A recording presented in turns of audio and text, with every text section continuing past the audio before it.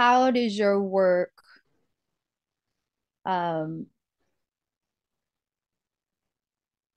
how does your work evoke compassion and empathy in your audiences?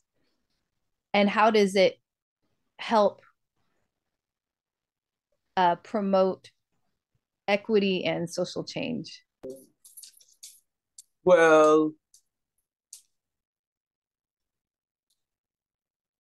I'll just give an example of some of the work that I do. There's I co-facilitate a music drum circle with a group of adults that are in recovery from substance abuse. And we meet and for an hour every week in circle. And it may start with drumming, but I also have a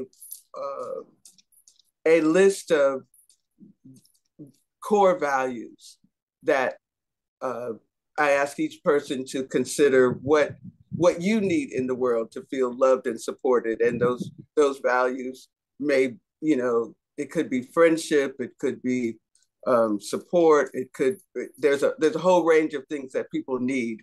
And then we put that into a chant.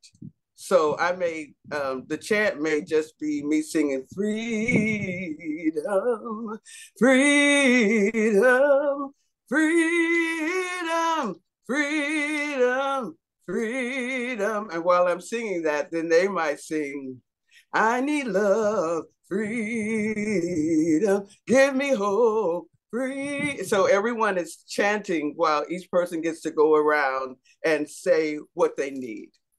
And then there's another one where the values of being in circle, like what that means. What does it mean to know that everybody is equal, to know that everybody's voice is validated, and that everyone has a space to be seen and heard. So there's a list of sentences that everyone has a copy of. And I'll pass the microphone on while we're softly drumming, and people can speak on it, they can sing it, they can recite poetry. They're just, and everybody is so excited that there's this whole sense of freedom that comes from everybody being able to